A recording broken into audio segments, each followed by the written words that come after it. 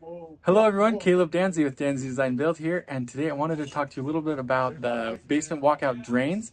We're in a basement walkout that we're currently building, is under construction, and I wanted to show you how the drain works and follow up to another video that I made talking about how we built them.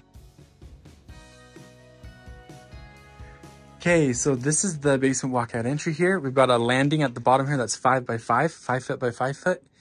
And we've got the door in. That's a 3-foot standard size entry door with a full light glass. And this walkout is in Riverton, Utah. And so down here at the bottom, we dig down a couple of feet and fill this area up with gravel. And it's important to have the right size gravel. This is 1-inch gravel, and that gives us a lot of space around each of the rocks. And then here's the actual drain.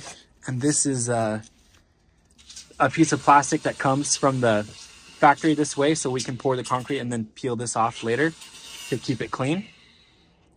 And then this drain is connected to a 5-gallon bucket here that's turned upside down and has a lot of holes drilled on all the sides.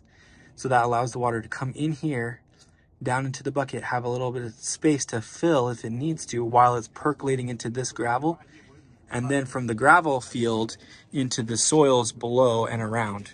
So that's how the drain works to allow the water in. And then over time, if you need to, you can actually open this up, spin this drain open, pull out any buildup or whatever, put a vacuum hose down there and clean it out if you need to. So it's accessible and serviceable if you needed to do anything to it later. So if you're looking to finish your basement or build a walkout entry, you can reach out to us on our website, dansiedesignbuild.com, and schedule request a consultation there, and we'll reach right back out to you.